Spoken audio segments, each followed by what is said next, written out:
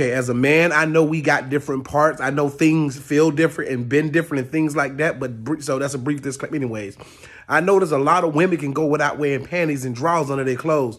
So I said I want to do it because I seen a woman with jeans and I was like, I wonder. So I put on some jeans without no drawers. This is a sincere question. How do y'all do it? The way the jeans bit back at me, and I use the word bite loosely, the way the jeans bit back at me, the way the jeans just on my crotch and stuff, it made me growl from down below. I got rug burn. I got ankle burn. I got burn. I'm burning with sensations I've never burned. And I ain't talking about Bridgerton type love. How do women's do it? Like, y'all got to have a powerful... Y'all got to really be pushing P to wear jeans. You got to be a brave woman to wear jeans with no panties. The roughness of the jeans that rubbed against my thighs, they ain't even reached the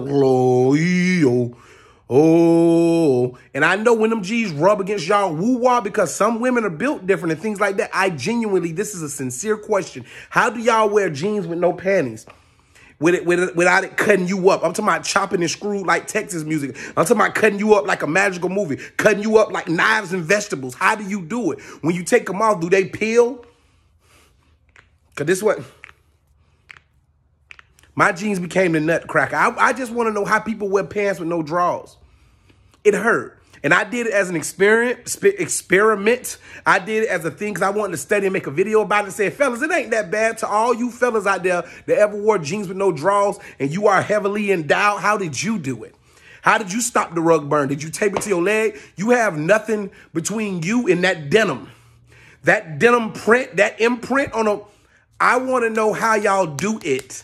I want to know how y'all safely function without wearing drawers and jeans. Capris, I can understand. A dress makes sense. Shorts that are made of cotton and stuff like that, that's no question. I'm talking about that denim jean material. That material that can start wars. That material that can start civilizations. The friction between those jeans and your private may start a new civilization right here. This, like, when the Lord was...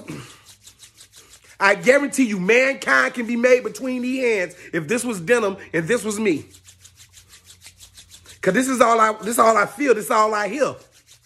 The kind of energy and heat that was emitting. Y'all know the word I'm trying to say. The kind of heat that was created reminded me of a microwave. I guarantee you 4 or 5 Hot Pockets could have been cooked in the front of me with no hands. When I took those jeans off, those jeans said, don't put me back on. My jeans were stiff, walked away from me like, let's never do this again. And I know they got to have some kind of copper-like smell to them. It got to smell somewhat metallic. You can't tell me they don't have no smell.